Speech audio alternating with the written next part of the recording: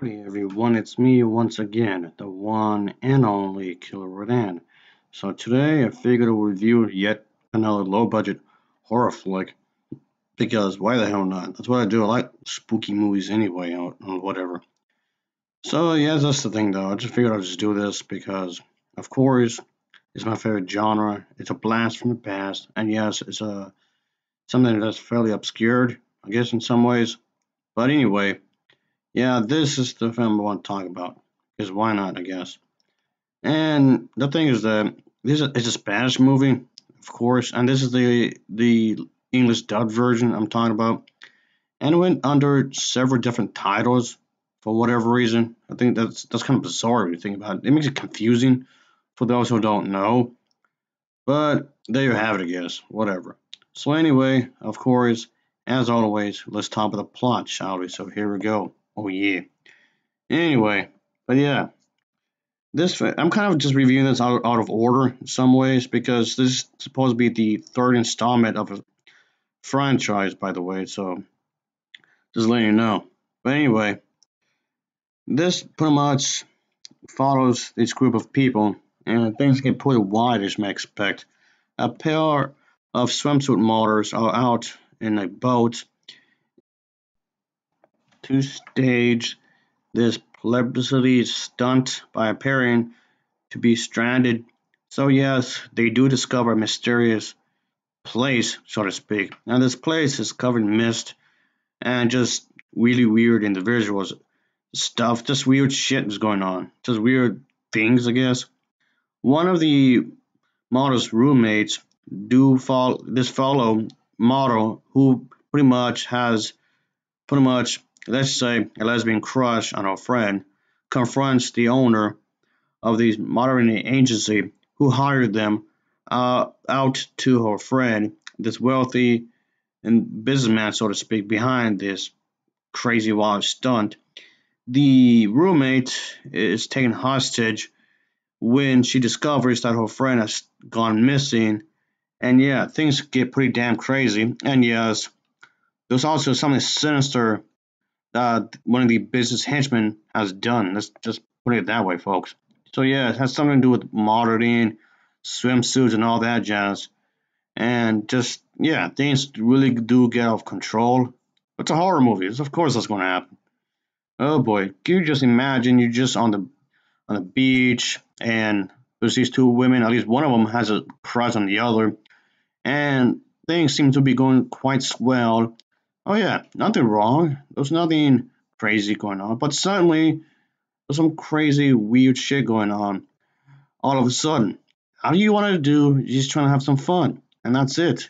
And I guess you can't have any fun because there's some creatures out there or whatnot, some monsters or whatever, and just some weird things going on. But you don't want, you just want to have some fun. That's it. You just want to relax, or maybe try to increase your, uh, how do I say this? Make the stunts to get more popular, to get your career moving and whatnot. So anyway, pretty much what's happening here is that the living corpses of these Saint worshipping knights hunt for these human victims in this place. So yes, of course, it's going to get rather crazy and shit. Of course it would. Of course it would. Obviously. And things just get crazier and crazier as it goes, of course. And this is pretty much what happens here. And I'll just leave it at that, folks, because gotta make it interesting somehow, right? Folks, of course. Gotta keep things interesting, obviously. But yeah, there's also this whole thing with this professor who learns that there's something that's been stranded in some kind of place, and then the crew. Let's just say there's something in terms of zombies. So yeah, there's like a zombie thing going on. At least their interpretation of zombies, I guess you would say, when you think about it. So there was that, of course. Yeah, things get pretty crazy, as of course you might expect. And yes, of course, when it comes to horror movies, of course it's going to have this bizarre setting. When you think about it, of course it would. Of course. But I'm stranded in this area, of course, that's going to happen, obviously. And the material that they use, they're trying to use in it, the people who made this movie, trying to use it as a way to for something effective and whatnot. Of course, it's going to be rather odd. Of course, obviously. Anyway, but yeah, this one is obviously going to be one of these types of movies.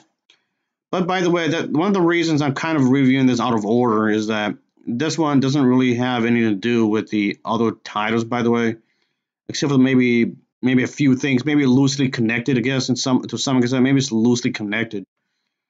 But anyway, it's like very loosely connected, at least to some extent. I guess it's connected in theme ish kind of way.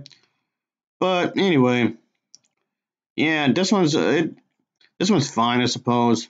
And I know a lot of people are the fan of the series didn't care for this really, but I thought it was fine. I liked it. I liked what they were trying to do in the grand scheme of things. The people who are fans of the series, anyway. Of course, there's gonna be some fans out there, really.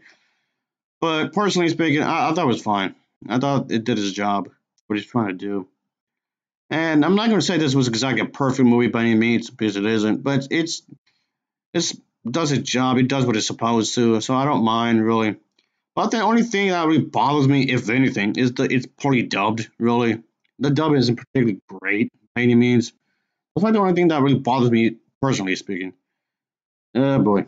Anyway, if we can get around that, I guess it's fine. It's whatever. Anyway, I'll give this an overall rating of a 7.010. So 7.010 for me. Thanks for watching, and take care. See you.